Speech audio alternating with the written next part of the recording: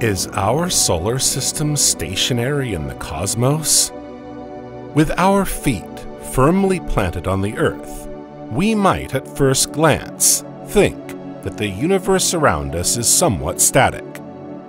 However, if we take the time to observe our celestial environment, there's no doubt that everything is in motion. Despite its peaceful appearance, our planet continues its frantic race through space, revolving around the shimmering sun.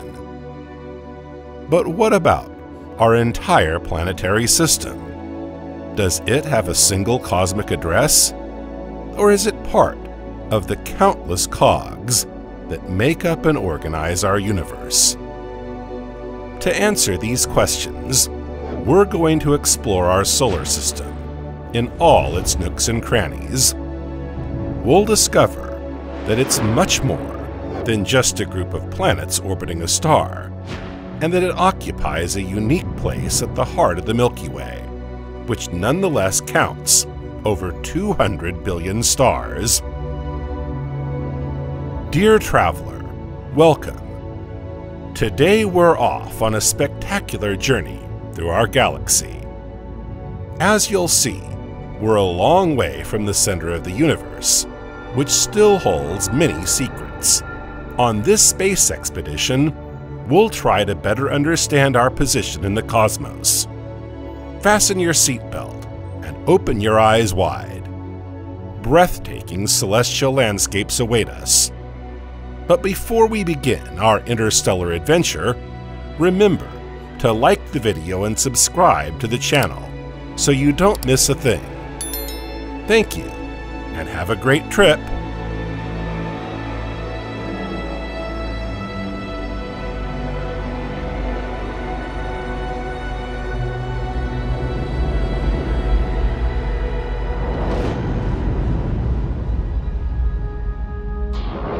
Our planet Earth is part of the Sun's planetary system. Our system is called solar because we use this adjective to characterize things or phenomena linked to our star. But what does the solar system actually represent? Although human beings have been studying the stars for thousands of years, it wasn't until 1543 that Nicholas Copernicus put forward the theory of heliocentrism, placing the Sun at the center of the then-known universe with its orbiting satellites. For him, and rightly so, the Earth was not the center of the world. Then, in the 1610s, Kepler not only confirmed this theory, but accurately defined the orbit of each of the planets orbiting our Sun. Later, Galileo made a revolutionary discovery thanks to a new invention, the telescope. While observing Jupiter, he discovered that the planet was surrounded by 4 stars. He soon deduced that these were in fact 4 moons orbiting the same planet. Copernicus's theory proved to be correct. The Earth is not the center of the universe, and the planets belonging to this system do indeed revolve around the Sun. Our solar system is therefore a collection of celestial objects, planets, and incidentally their moons, asteroids, and comets, orbiting a star to which they are gravitationally bound, the Sun.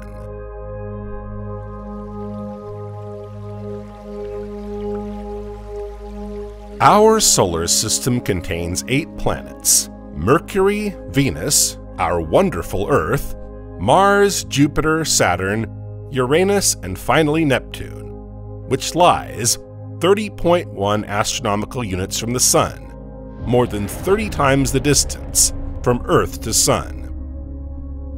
It is also home to numerous dwarf planets, including Pluto, Ceres, Haumea, Eris, and Makemake. To this inventory we can add dozens of moons and millions of asteroids, including those in the asteroid belt, as well as millions of comets and meteoroids.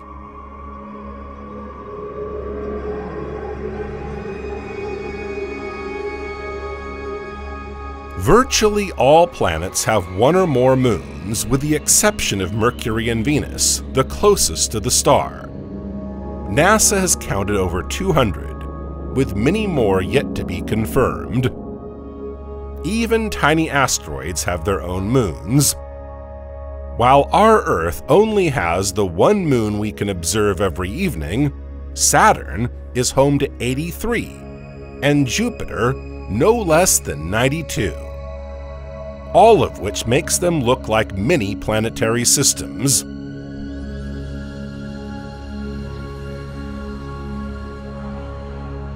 Our solar system goes far beyond these 8 planets. It also includes the Kuiper Belt, which extends beyond Neptune's orbit, probably between 30 and 55 astronomical units. This immense but sparsely occupied ring includes the dwarf planet Pluto, virtually the largest of the icy objects in it. In recent decades, the global census of our solar system has been called into question. A 9th planet whose presence has never been proven could well lie beyond the orbit of Neptune. The hypothesis of its existence arose when scientists noticed that certain objects in the Kuiper Belt, which stretches to the edges of our solar system, had orbits that seemed to be influenced by an invisible star. Finally, our solar system is surrounded by a colossal spherical shell that completely encompasses it. This is the Oort cloud. Although it has never yet been observed, its presence has been established on the basis of mathematical models and observations of comets that appear to have originated there. This cloud, comprising some 1 trillion pieces of icy cosmic debris, some of which can be compared to mountains, orbits the Sun, up to 1.6 light-years away. Its relatively thick structure extends from 5,000 to 100,000 astronomical units. This cloud seems to mark the limit of our Sun's gravitational influence, as objects in it can turn around and approach the Sun again. However, the Sun's heliosphere, the bubble of electrically charged gases created by the solar wind, does not extend this far. In fact, the limit at which the solar wind undergoes abrupt deceleration is between 80 and 100 astronomical units. This sudden slowdown, known as terminal shock, is due to the pressure of the interstellar gases, which is then stronger than the winds, which have diminished at this distance.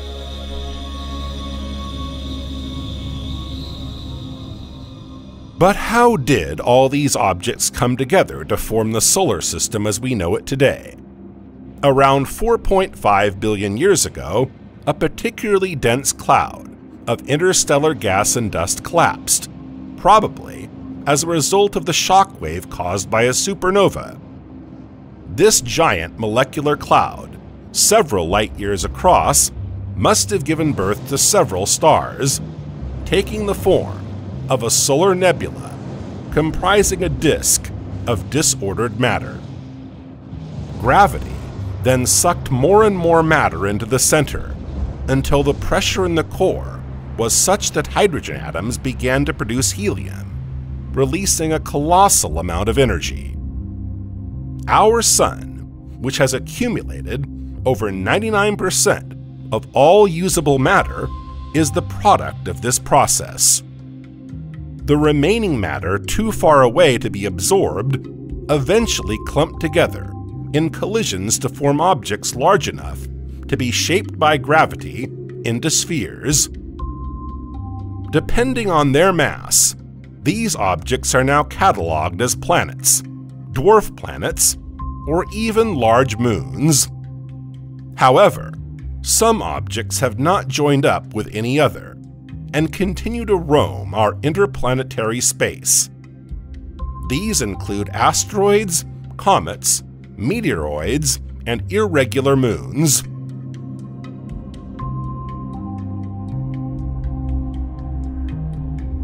The structure of our solar system is therefore intrinsically linked to its formation process.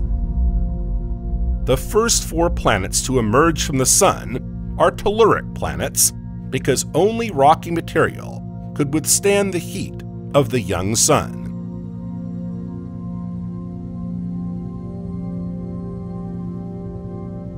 On the other hand, materials such as ice, liquid, or gas found refuge in the outer, much more distant regions. Then, in the same process, gravity brought them together to form Jupiter and Saturn, the gas giants, and Uranus and Neptune, the ice giants. All the objects in our solar system that form from the protoplanetary disk have thus remained on the same plane. And so, for the past 4.5 billion years, this small world has cohabited in this modest region of space. Each object follows a well-defined trajectory in this one-way zone, but they all share a common orbital plane, so they will probably never meet. However, one unusual object stands out from the rest. While many objects have highly inclined orbits, one has decided to orbit in the wrong direction. Nicknamed Drac, this object has an extremely inclined orbit of 103.5 degrees.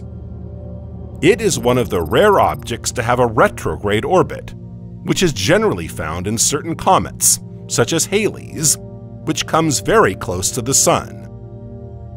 Drac, on the other hand, travels backwards in the Kuiper belt, on a stable orbit, its distance around the Sun ranging from 20 to 70 astronomical units. According to scientists, this object may have been dislodged from the inner Oort cloud by a disturbance of unknown type, before finding refuge in the Kuiper belt. It could therefore be in transition, and if disturbed again, could become a Halley-type comet, coming even closer to the Sun on its future orbits. As we've just seen, our solar system has been shaped according to a clear pattern: small rocky planets close to the Sun, large gaseous planets further away, and an asteroid belt separating them. Logically, this structure is easily explained, as the intense energy of our young Sun has pushed lighter elements such as hydrogen and helium towards the outer solar system, leaving only rocky material alongside. We might therefore be tempted to imagine that many other stellar systems have followed this same scenario. However, the many planetary systems studied so far seem to demonstrate that this is not the case.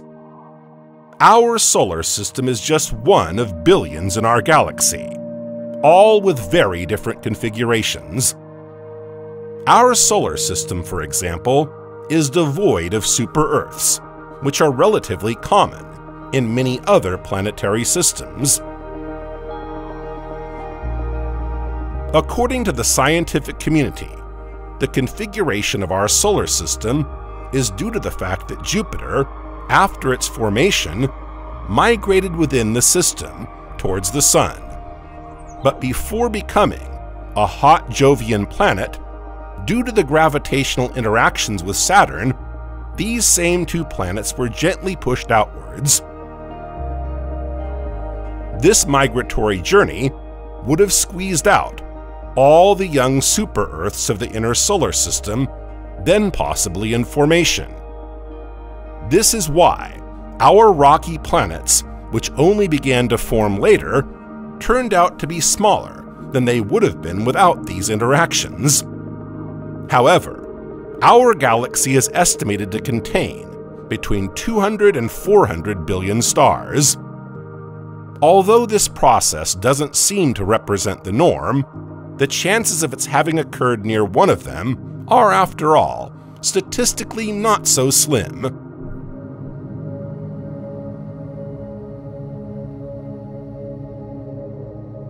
We've just seen how the various objects in our solar system are organized in relation to the Sun. But what do we know about our position in the Milky Way? A priori, our Sun is less than 30,000 light-years from Sagittarius A, the supermassive black hole that more or less marks the middle of our galactic disk. This distance is not easy to define, because to be able to make exact measurements, we'd have to get out of our own galaxy. But this is impossible. For a long time, the distance between the Sun and the black hole was estimated at 27,700 light-years. Then, the Gravity Consortium reduced this distance to 26,673 light-years. However, our Sun turns out to be even closer to Sagittarius A. Vera, the observatory's large telescope in Chile, with its incredible resolution of 10 microseconds of arc, which can theoretically glimpse a small coin on the lunar surface, has confirmed that our solar system is actually only 25,800 light-years away from the center of the Milky Way.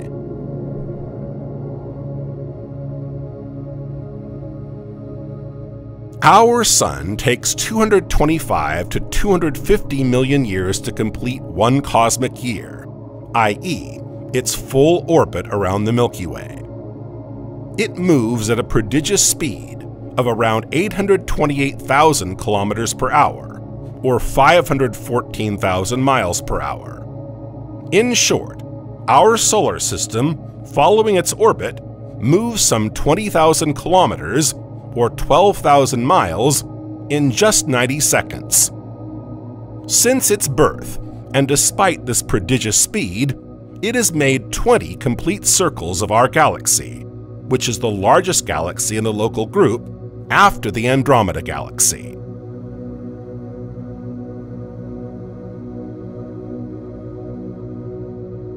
Our solar system is nestled in one of the galaxy's spiral arms, the Orion Arm, also known as the local arm, where it lies midway between the edge and center of the Milky Way.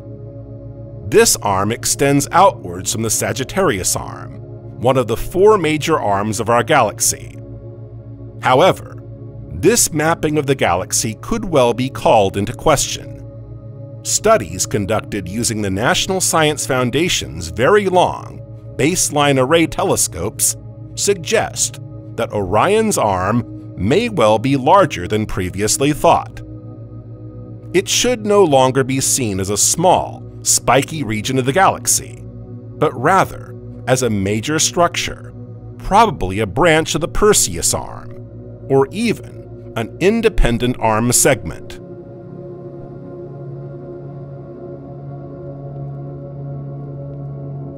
Compared to the size of the Milky Way, which is estimated to be several tens of thousands of light-years across, our solar system may seem extremely small, with a diameter of around 20 billion kilometers, or 12 billion miles, or about 130 astronomical units. However, this is not the case. NASA's Voyager 1 spacecraft, launched in 1977, took over 30 years to reach the edge of the heliosphere, despite reaching speeds of 61,500 kilometers per hour, or 38,000 miles per hour. This marks the limit beyond which the Sun's magnetic fields dissipate. However, if we consider that the boundary of our solar system lies at the point where the Sun's gravitational influence stops, Voyager 1 would have to pass through the Oort cloud before it could reach interstellar space. Our Sun may be dragging the planets and other objects of our solar system along with it, but the workings of the cosmos are far more complex than we've just seen. Indeed, everything in space, including our galaxy, is in constant motion. The Earth revolves around the Sun, which in turn orbits the Milky Way.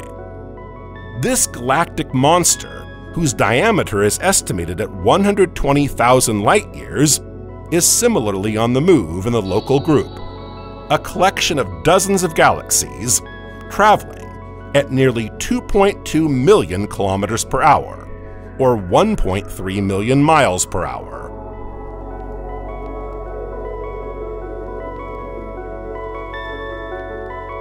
In the course of these incessant movements, some neighboring galaxies are gradually absorbed by the Milky Way.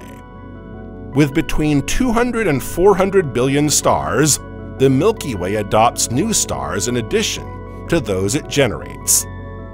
Yes, new stars form regularly in the Milky Way, at the rate of 7 every year.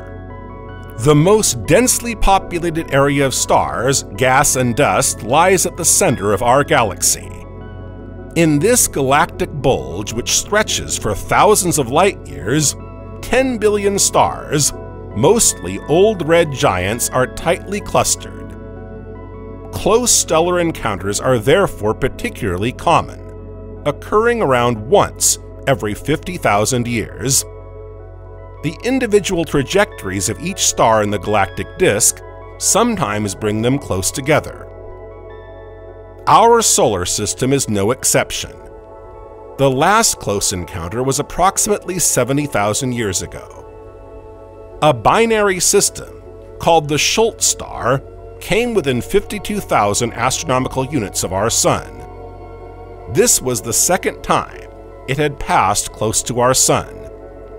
Approximately 80,000 years ago, it had already approached the Sun by between 66,000 and 70,000 astronomical units, disrupting the Oort cloud and the orbits of certain comets and asteroids in the solar system.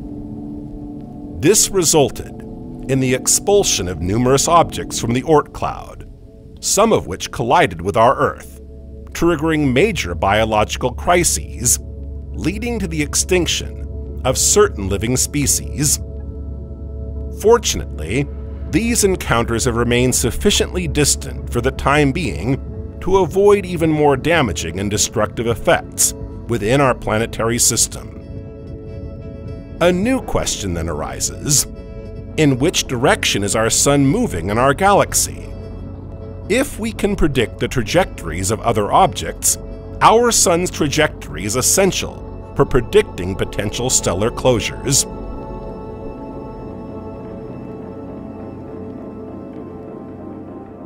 The Milky Way, that gigantic barred spiral galaxy, houses our solar system in one of its majestic arms.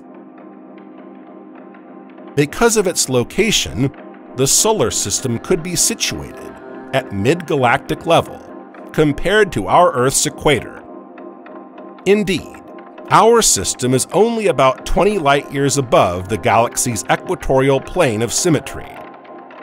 Many current estimates put the thickness of the galactic disk at around 1,000 light-years. This means that our solar system is particularly close to the galaxy's equator. It is in this area of the galaxy's disk that most of its gas and dust is found. As a result, it's also where the majority of new stars are born.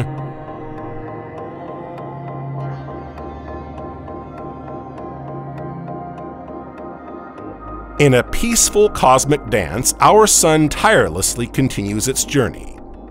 Unlike many other stellar objects, our star revolves around the galactic center in a virtually circular orbit. Its ellipticity is low, estimated at just 5%. What's more, the Sun moves through the galaxy at an angle of around 60 degrees to the galactic plane. This inclination also applies to the planets orbiting the Sun. Consequently, if we observe the Sun and the plane in which all solar system objects orbit it, they are all tilted forward by 60 degrees as they travel through the Milky Way.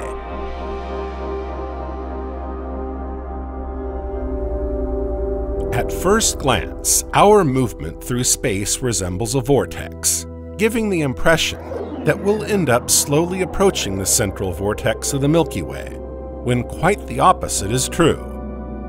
But could it be that this movement is more than just a vortex? Gravity determines the behavior of every cosmic object, from the tiniest to the most gigantic. And since everything in the cosmos is mobile, it's extremely complicated to define the movement of stars and their distances from one another. We therefore need to define a reference frame from which we can draw conclusions. For example, the center of gravity of the masses of the solar system, also known as the barycenter, is the reference point for describing the movements of the planets around us. However, things aren't quite so simple. For just as the Earth's rotation influences movements on its surface, planetary movements are also affected by the fact that this barycenter itself follows a movement generated by the Milky Way, which itself is influenced by the local group to which it belongs, and so on. Yes, the local group, massive as it is far from isolated, and other galaxies or clusters of galaxies in its vicinity attract us. Even the most distant clusters of matter exert their gravitational force, generating additional motions, which in turn have repercussions. Cosmic voids must also be taken into account and cannot be ignored. They also influence the trajectories of individual objects through gravitational repulsion. Thus, a region of the cosmos that is very dense in matter or energy exerts an attractive effect, while a region that is less dense than another generates a repulsive force.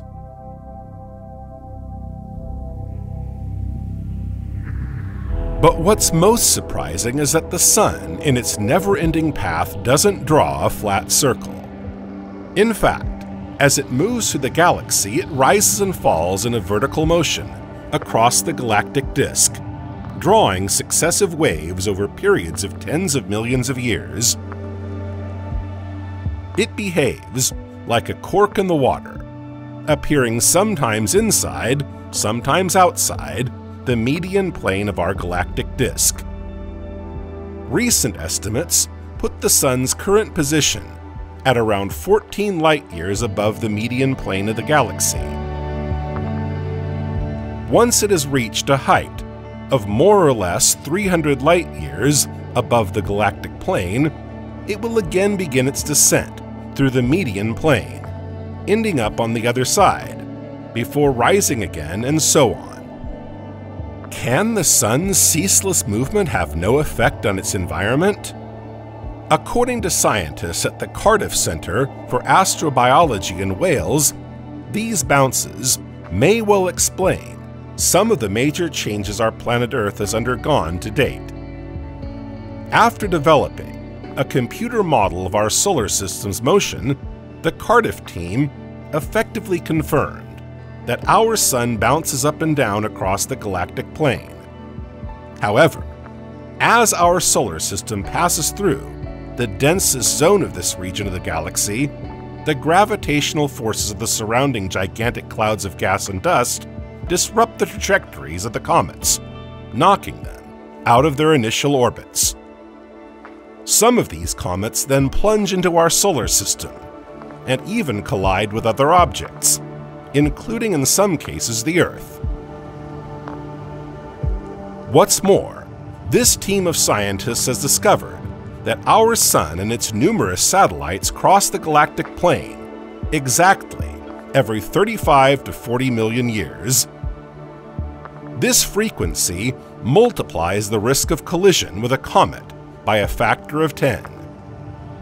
This hypothesis seems to be confirmed by the presence of terrestrial craters, which seem to occur in large numbers every 36 million years or so, especially as these periods of cometary bombardment coincide with the mass extinctions our planet has experienced. The non-avian dinosaur mass extinction of 65 million years ago comes to mind.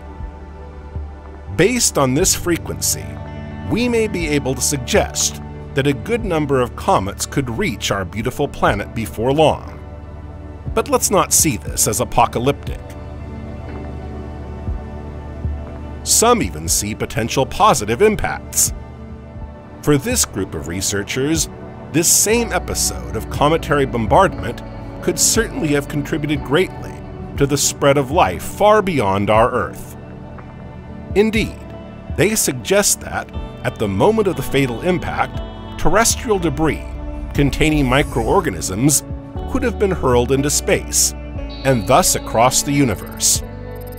As a result, this theory implies that thanks to these interactions, the life that appeared on Earth could be dispersed on a galactic scale. What if, in the end, the conquest of space had already begun, unbeknownst to us, in this totally improbable way?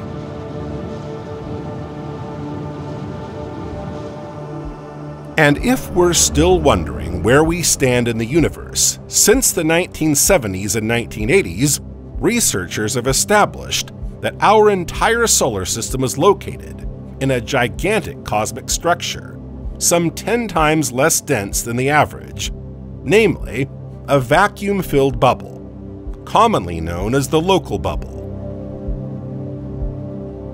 The idea for this structure, which measures 1,000 light-years in diameter, comes from a simple observation by scientists. No stars have formed inside it for 14 million years. Some of the stars inside were already in existence, while others were probably created on the outside, and then penetrated through its envelope, as our Sun would have done. For many years, the existence of this bubble has greatly puzzled researchers, but now we may know why such a bubble appeared in this region of space. Scientists have discovered that the history of the local bubble began exactly 14.4 million years ago with the formation of stars. 15 or so of these, as they disappeared, triggered supernovas. The energy generated during their explosion pushed the interstellar matter away, forming this bubble inside which the temperature is higher than outside. Interstellar density was also found to be lower than outside this structure. The surface of this growing bubble, which expands at a speed of 6.7 kilometers per second, or 4 miles per second, is dense with hydrogen and helium, enabling the formation of young stars in this region of space. Today, our solar system is right in the middle of this bubble, but this was not the case when it was formed. It was far enough away at the time of these spectacular supernovas. However, its path, by pure chance, led it to this precise spot in the Milky Way nearly 5 million years ago. But there's nothing exceptional about this bubble of emptiness. Space is full of such bubbles, which lead to the formation of new stars and planets, and affect the overall shape of galaxies. The Milky Way contains many more such superbubbles. But what role do they play in star formation, and more broadly, in the shape of galaxies? By mapping these bubbles, scientists will be able to establish their shape, size, and location, and why not define their modes of interaction.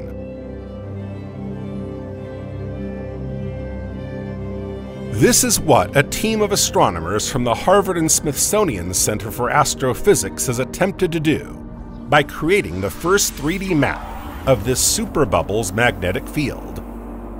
Indeed, for scientists, magnetic fields undoubtedly play a primordial role in all kinds of astrophysical phenomena. By combining data from several space missions, including Gaia, they are now able to observe the polarization of light in the vicinity of our solar system. The polarization produced by magnetically aligned dust particles makes it possible to establish the orientation of the magnetic field acting on them, and thus provide some understanding of the influences of magnetic fields in the cosmos.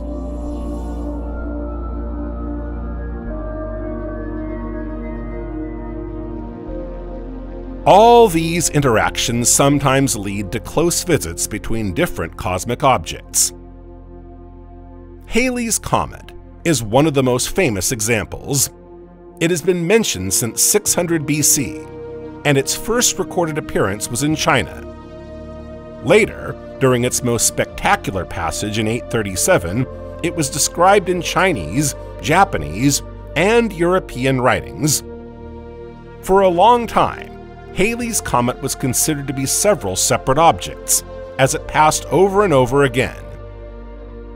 In 1705, Edmund Halley published a book suggesting that all these successive comets, observed in 1531, 1607, and 1682, were in fact a single comet. He then predicted that it would again be observable in our planetary environment every 76 years. 16 years after his death, in 1758, Halley's Comet kept its appointment. Although Edmund Halley was unable to witness its triumph, Nicolas Louis de Lacaille, the famous French astronomer, proposed that the comet be named Comet de Halley.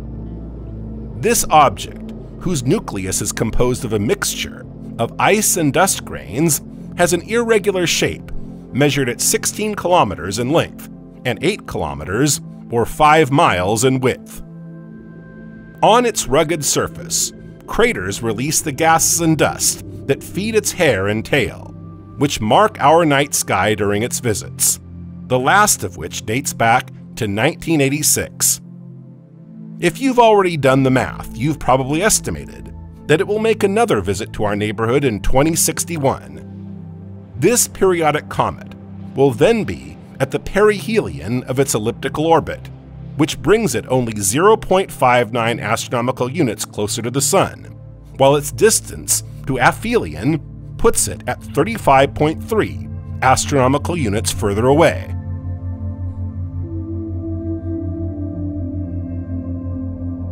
While comets orbiting more or less far from our Sun visit us regularly, other objects only seem to present themselves to us during a unique and spectacular journey. A recent study claims that many interstellar objects, though rare, have probably entered our relatively ancient solar system. It's also possible that some of these interstellar objects were captured for a time by our solar system when they were merely passing through us.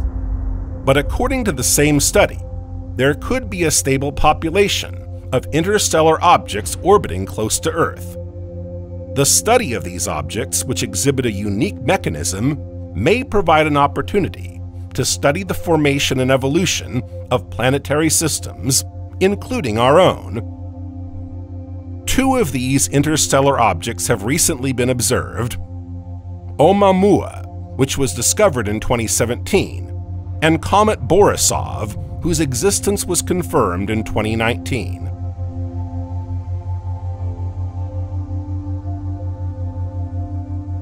Oumuamua is the very first interstellar object in the history of astronomy to have been detected. Discovered thanks to Hawaii's Pan-STARRS telescope, it was given its name because Oumuamua means messenger in the Hawaiian language. Its hyperbolic trajectory and abnormally high speed establish that it does indeed come from another star, and that it is crossing our solar system for the first and only time. Astronomers who have always been on the lookout for such an incursion were greatly surprised by their observations. Indeed, they had expected to study an object which, like a comet, would have been composed of ice and dust, formed at some distance from its host star, and therefore easily expelled during gravitational perturbations. And their findings left them perplexed, to say the least. Asteroid? Comet? Or anything else?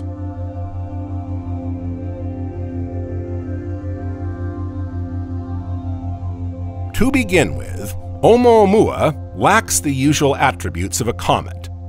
The object, whose size is estimated at between 400 and 800 meters, or 1,300 and 2,600 feet in length, and 100 meters, or 330 feet in width, has neither a dusty tail nor a coma, i.e., a shiny head of hair marking its wake.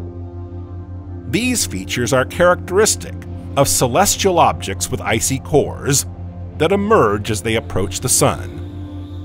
Oumuamua also stood out for its brilliance and wide variations in brightness, giving the impression of a metallic object spinning on itself. What's more, this object, whose elongated appearance makes it resemble a huge domed cigar, is moving along a trajectory too elliptical for the acceleration observed to be solely gravitational in origin. In fact, when Oumuamua approached our sun and began to move away from it, heading towards the constellation of Pegasus, it accelerated to over 300,000 kilometers per hour, or 186,000 miles per hour, while deviating from its original trajectory. This acceleration, which could be explained neither by the gravitational kick provided by the sun nor by an outgassing phenomenon, has even given rise to theories beyond the imagination of some astronomers. Could it be an extraterrestrial vessel? The idea caused quite a stir, intriguing the entire planet. However, since 2019, the natural origins of this unlikely object have been confirmed.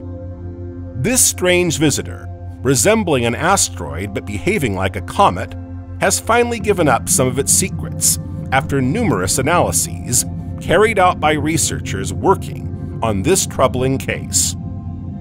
They established that the Oumuamua object was indeed compatible with the behavior of a standard interstellar comet, but one that had undergone significant alteration.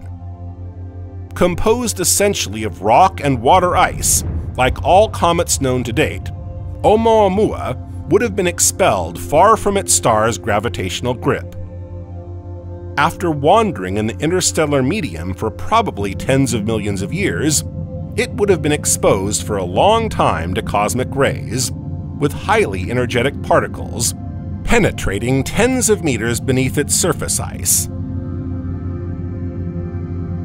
Under the effect of these rays, a certain quantity of the water particles present would have been transformed into molecular hydrogen. The latter, which would have remained trapped in the object's ice, would then have turned into gas when the distance to the sun was only 37 million kilometers, or 23 million miles. By escaping on its own, this gas would then have generated the thrust seen during Oumuamua's acceleration, but without leaving any halo or trail, as other comets do. Not all scientists are convinced by this explanation, however, as some do not believe that a comet can be deprived of its specific attributes. Could this exception be explained by Oumuamua's small size? At least that's what some members of the scientific community are saying. Future observations by the Vera C. Rubin telescope in Chile, due to begin in 2025, should reveal new comets, both inside and outside our solar system. If the smallest of them show signs of releasing trapped hydrogen without having a luminous tail, then this theory can be confirmed, and Oumuamua will definitely no longer be considered a potential asteroid.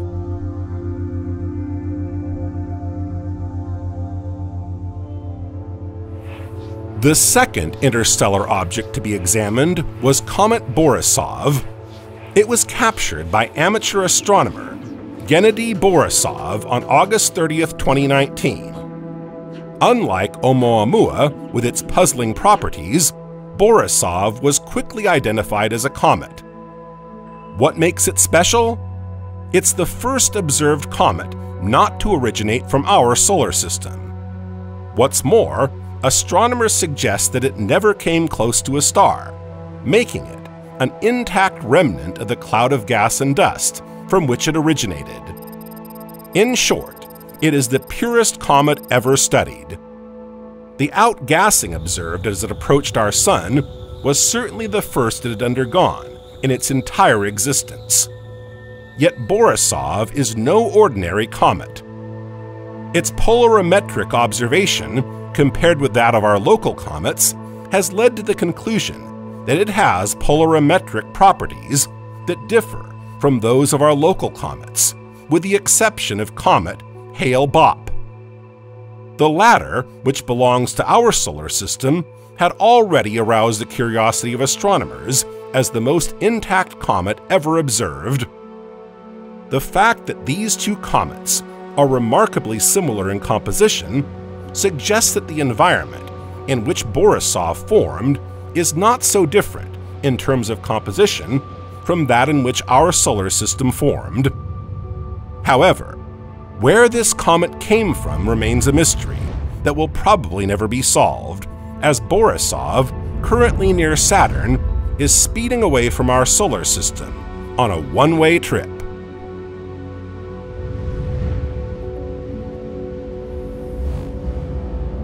Our solar system is therefore visited by numerous intruders. However, some objects belonging to the solar system are just as exciting. This is particularly true of Comet Ison, which was discovered in September 2012, but which unfortunately came to a tragic end. This comet, born 4.5 billion years ago, in the disk of gas and dust that surrounded our recently formed Sun, is therefore a comet belonging to our solar system. It survived the innumerable collisions that raged at the time, finding its way through all manner of scattered and chaotic objects, until it found refuge in the margins of the solar system, within the Oort cloud, for billions of years. But then, around 3 million years ago, a star came close enough to gravitationally disturb it. This slight disturbance was enough to alter its destiny, leading it straight to certain destruction. Sometimes dubbed the Comet of the Century, its trajectory brought it to within 1.1 million kilometers, or 600,000 miles of the Sun's surface, on November 28, 2013. Its nucleus, estimated to be less than 1 kilometer, or 0.6 miles in diameter, could not withstand the star's violent forces. Ison literally disintegrated. However, observations in interplanetary space of dust resulting from this fatal approach should enable the scientific community to unravel some of Ison's dirty secrets.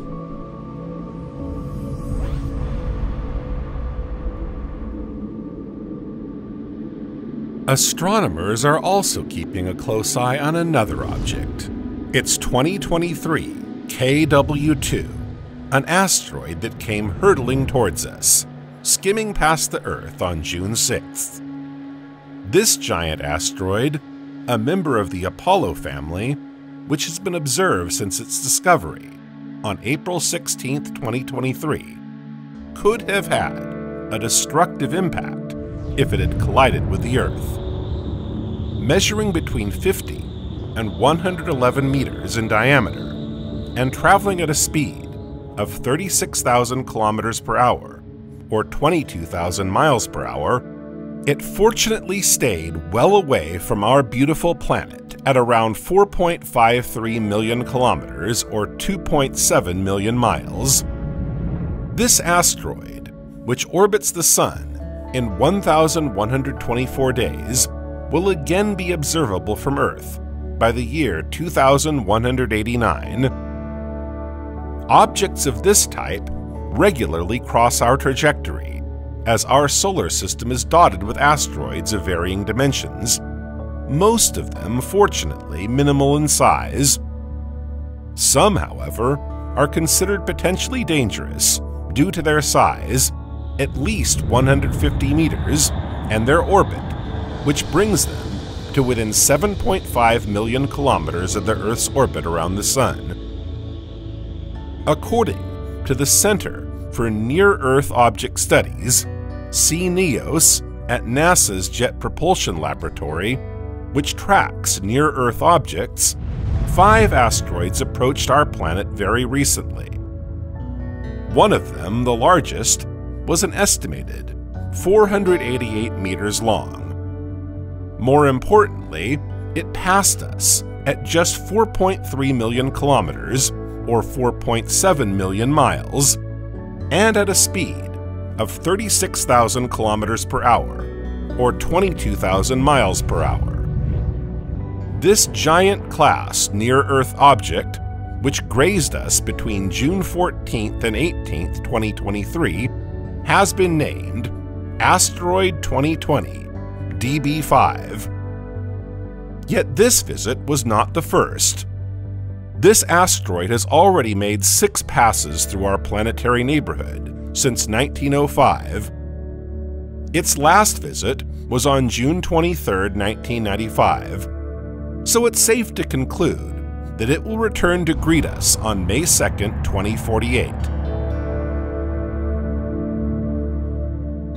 According to NASA, no fewer than 472 asteroids of this type, measuring over 140 meters or 460 feet, have been discovered to date. Scientists, on the other hand, don't think that's enough. They estimate that there are probably still 15,000 to be found. It remains to be seen whether one of these objects, whose trajectories do not seem worrying today, could one day, for one reason or another, represent a real threat to our planet.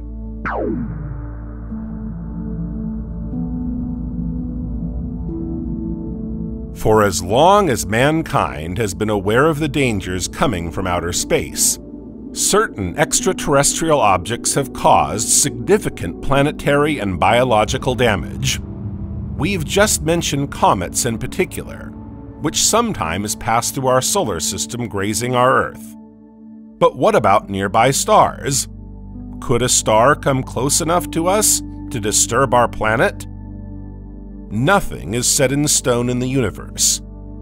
Consequently, as our solar system moves through the Milky Way, which itself moves through the cosmos, closer approaches are inexorable. The trajectories of the various stars, albeit at distances often measured in millions or billions of kilometers, inevitably cross paths, sometimes bringing them closer together, with varying consequences. Even if stars don't collide, they influence each other according to their own paths. For a star to begin impacting our solar system, it would have to be nearly 60 trillion kilometers away, depending on its mass and speed. In this case, it would disturb the Oort cloud, our reservoir of comets. This would alter the usual trajectory of comets, some of which could be expelled as far as our inner solar system, and consequently towards our beautiful planet Earth. This is why understanding the movement of the stars that populate the Milky Way is essential. Of the more than 300,000 stars surveyed by ESA's Gaia satellite, scientists are analyzing their closest position to our Sun. It turns out that 97 of them will be closer to our Sun in the next few million years, at around 150,000 billion kilometers, or 93,000 billion miles, and 16 others at 60,000 billion kilometers, or 38,000 billion miles, the famous limit that must not be crossed for the preservation of our system. According to their estimates, scientists suggest that the overall encounter rate is around 550 stars per million years, within a radius of 150,000 billion kilometers, or 93,000 billion miles, over a period of 5 million years past or future. We can therefore expect a potential encounter approximately every 50,000 years. Now that's reassuring, particularly as there is no evidence to suggest that such a close encounter generates cometary disturbances in the Oort cloud, or that these same comets head for the inner regions of our solar system. As a result, it is impossible to know whether the Earth will ever be endangered or not.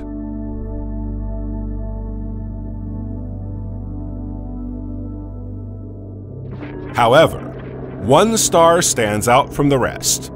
This is Gliese 710, detected several years ago by the Hipparcos satellite. It is hurtling towards our solar system and is expected to pass through the Oort cloud in just over 1 million years. Complementary data collected by the Gaia satellite estimates its passage through our immediate vicinity in exactly 1.35 million years.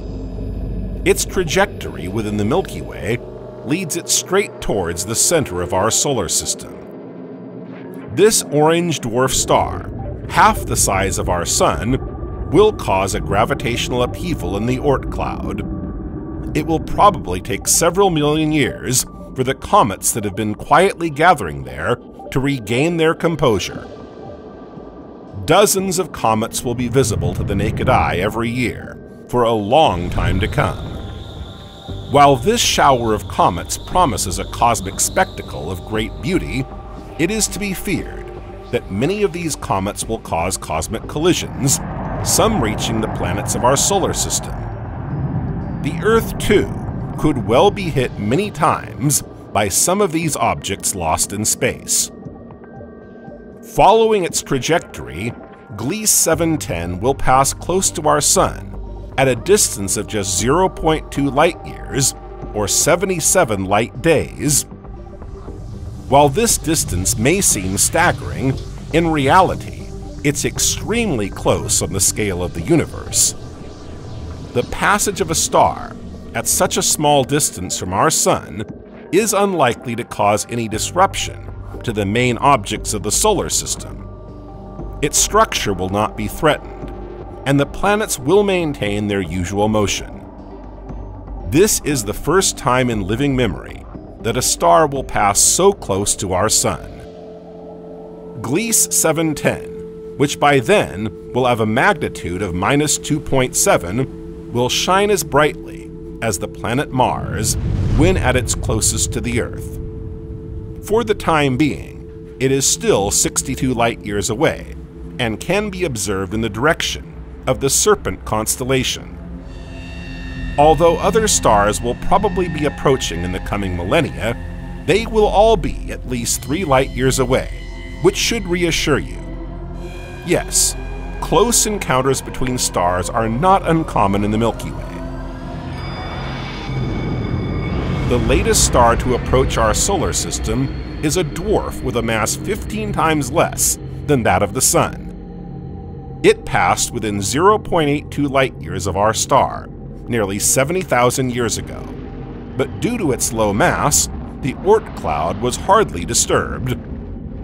The next star to approach the Sun from just over 3 light-years away is Proxima Centauri.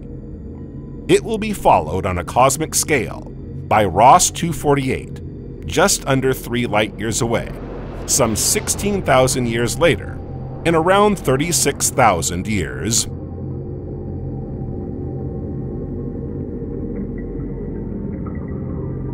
As we become aware of all the possible interactions between the various cosmic objects, but above all of their potentially apocalyptic consequences, one question is on everyone's lips. Is it possible to predict the end of the world? Or at least the disappearance of existence as we know it on our blue planet? Since the dawn of humanity, prophecies have foretold the end of times. No fewer than 183 world endings have been prophesied by heralds from all walks of life, and that's just since the fall of the Roman Empire. Not a single civilization has escaped these tragic predictions, which fortunately for us have all turned out to be wrong. In fact, you'll remember the one that prompted the making of a number of disaster movies, including the famous 2012 or The Day After Tomorrow. According to some oracles, the end of the world was predicted for December 21st, 2012. The Mayans also predicted radical global change on that date. Indeed, according to one of the oldest calendars in history belonging to this civilization, the winter solstice of 2012 marked the end of the world as we know it today. This civilization, for whom time was of paramount importance, used several calendars, including a calendar that gave rise to the famous speculations about the end of the world. The Mayas' extremely precise calendar system is based on their cosmogonic beliefs, in which their deities constantly reconfigured the world. If it enabled them to define the period of creation in which we now find ourselves, skillful calculations based on the origin of this cycle of exactly 5,125 years meant that the end of the cycle corresponded to December 21st, 2012 in our current calendar. But this cyclical calculation of Mayan time, which was essentially based on the observation of the stars, simply highlighted the end of one of their cycles, and consequently, the beginning of a new one.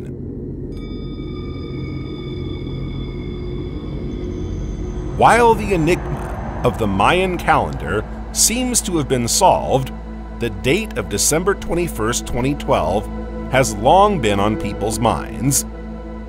Some have deduced that our solar system probably crossed the galactic plane on that precise date.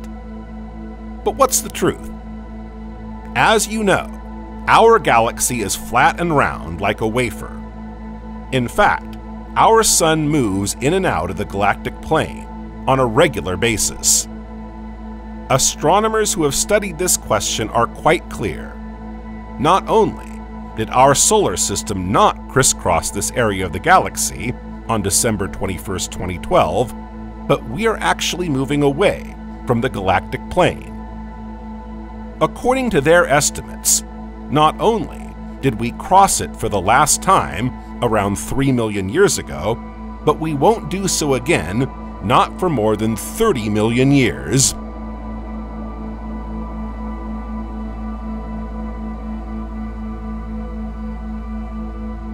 By moving away from the galactic plane, we also reduce the risk of collisions.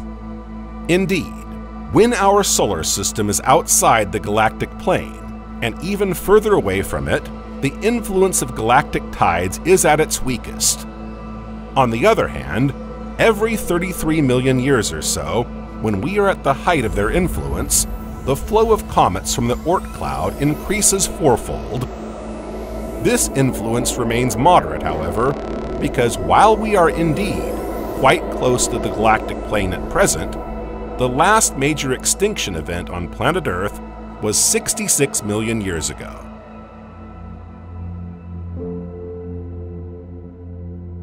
Scientists therefore believe that the Sun's vertical position in relation to the galactic plane alone can explain the periodic extinctions experienced to date. The culprits are undoubtedly the spiral arms, home to a large number of molecular clouds, but also to a greater concentration of blue giant stars. When our solar system passes through these gigantic clouds, the latter's gravity interacts with and considerably disturbs our Oort cloud. Above all, the blue giants, which turn out to be relatively short-lived, explode violently in this zone. And we know the devastating effects that supernovae can have on nearby objects, even at great distances. In fact, some researchers believe that our solar system is currently moving through a supernova debris cloud. This conclusion was reached after analyzing sediment samples taken from our ocean floor. During its long journey, our solar system regularly comes into contact with interstellar matter. Some of this interstellar matter is made up of radioactive elements expelled into space during supernovas, which are then deposited on other nearby objects, such as asteroids, or enter the atmosphere of planets like Earth. After focusing on a very specific isotope, iron-60, which is not naturally present on our planet, they were able to assert that our planet has indeed been the distant witness of various supernova explosions over the last few million years, their numerous studies have detected traces of iron-60 deposited on our planet's surface around 2.5 million years ago, and probably others around 6 million years ago. Their synthesis leads us to believe that the Earth has traveled over the last few million years through various clouds of matter attributed to supernovae. Some German researchers have even reported that our solar system has been moving for several million years through a denser cloud of gas and dust, the origins of which are still unknown. This is the local interstellar cloud. Another group of researchers from the Technical University of Munich has also detected the iron-60 isotope in snow samples from Antarctica. However, these are just a few traces. According to scientists, only 60 grams of iron-60 stardust have reached the Earth's surface over the last 33 millennia. For the record, traces of this rare isotope had already been discovered in lunar soil samples collected and brought back to Earth by astronauts on several Apollo missions.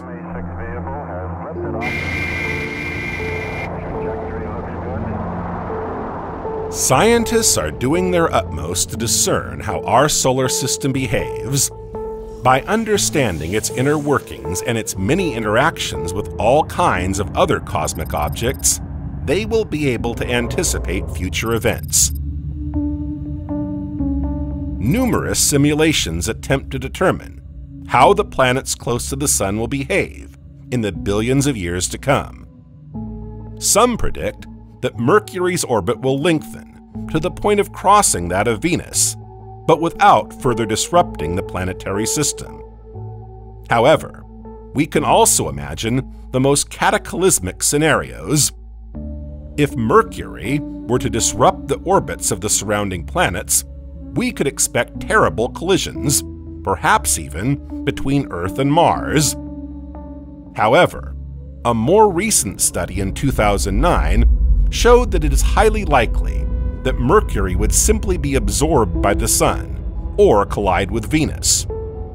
Still, according to this study, there is only a 1% probability that Mercury will enter secular resonance with Jupiter and cause interplanetary chaos over the next 5 billion years.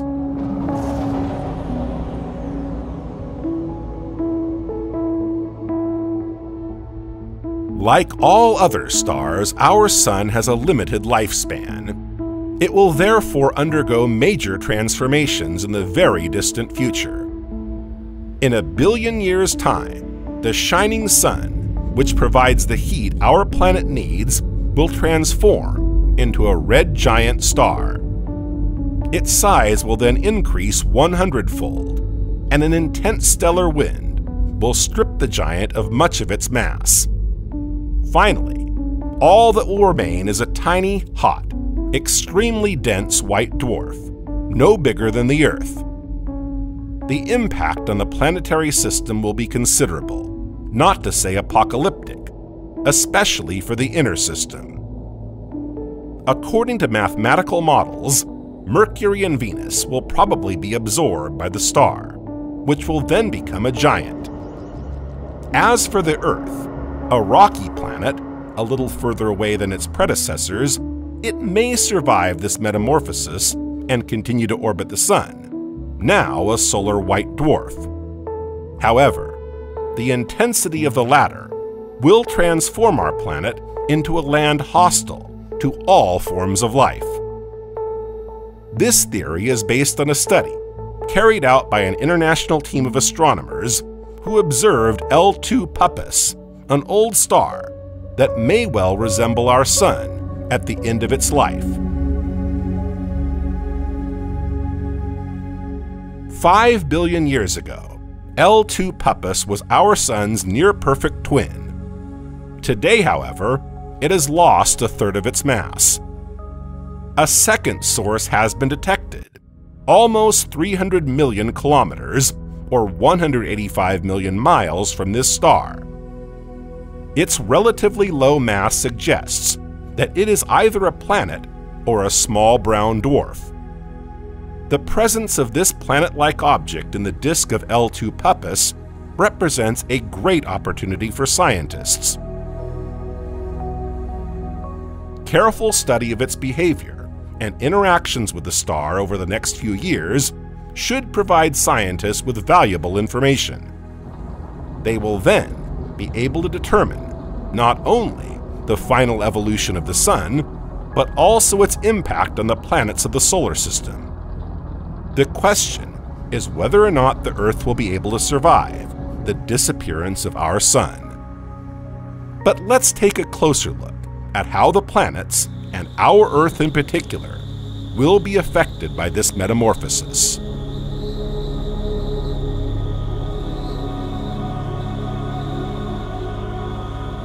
We know that the Sun is warming up very slowly, and that it is 30% brighter than it was shortly after its formation. This increase in brightness will only increase exponentially over the next few million years. This warming will have a direct impact on our planet. Life on Earth requires water in its liquid state. To maintain water as it is on the planet's surface, there needs to be a certain balance between incoming and outgoing energy in order to maintain adequate average temperatures. Unfortunately, this balance will be severely compromised by increasing solar luminosity, and the Earth will slowly but surely warm up. Massive evaporation of water will trigger an unprecedented greenhouse effect, further warming the planet's surface. By this time, the oceans will have vaporized completely, making the Earth even hotter. Liquid water will have disappeared from the planet's surface within 1 to 2 billion years. Under these conditions, life as we know it will no longer be able to exist. Then, in around 5 billion years' time, the Sun's core will run out of hydrogen, and it will swell into a red giant. The star will then be colder than before, but its luminosity, as we've already seen, will be much greater. The habitable zone of our solar system will then be pushed outwards to encompass Jupiter and Saturn. The orbits of the inner planets will be powerfully disrupted, leading them straight towards the destructive star. As the Sun's gravity becomes weaker and weaker, the orbits of the outer planets will naturally widen. Our Sun, now a red giant, will expand to the point where it extends as far as the Earth's current orbit. What will become of our beautiful planet? Will it in turn be absorbed by this star at the end of its life, having been totally burnt out? Or will it reach a more distant orbit? No one can yet claim to know the answer.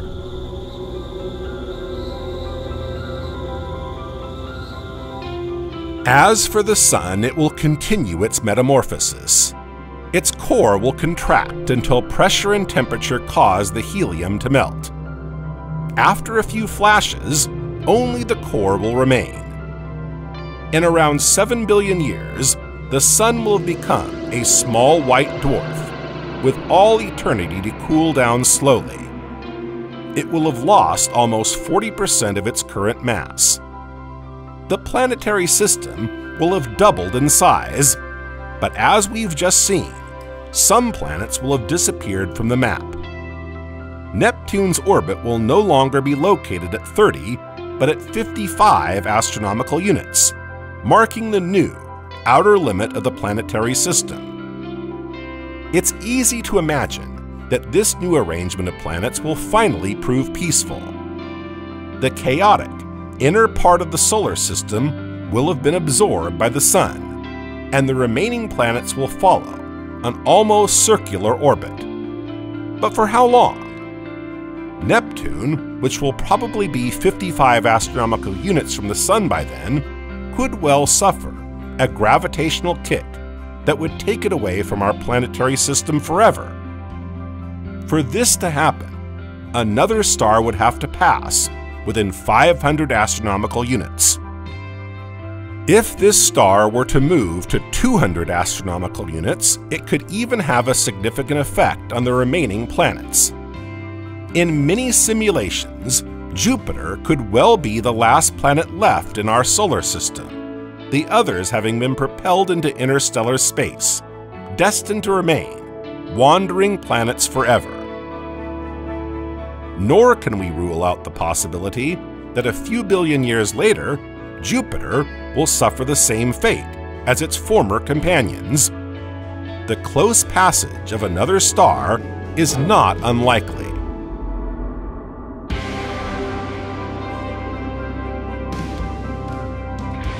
The countdown is on, and has been since the Sun first appeared. Although it's difficult to grasp the fact that stars are not eternal, every star has a limited lifespan, and our Sun, like all the others, will not escape its destiny. Fortunately for us, this fatal outcome will only occur after a long transmutation process. Until then, our solar system continues its cosmic waltz through the Milky Way, accompanied by an extraordinary number of galactic objects, each more prodigious than the last. Our starry sky, bathed in a gentle warmth, still has a few 100 million years ahead of it. Do you think mankind will live to see those distant times? And if so, will we have succeeded in the challenge we have already set ourselves to discover other habitable regions of space that are now within reach?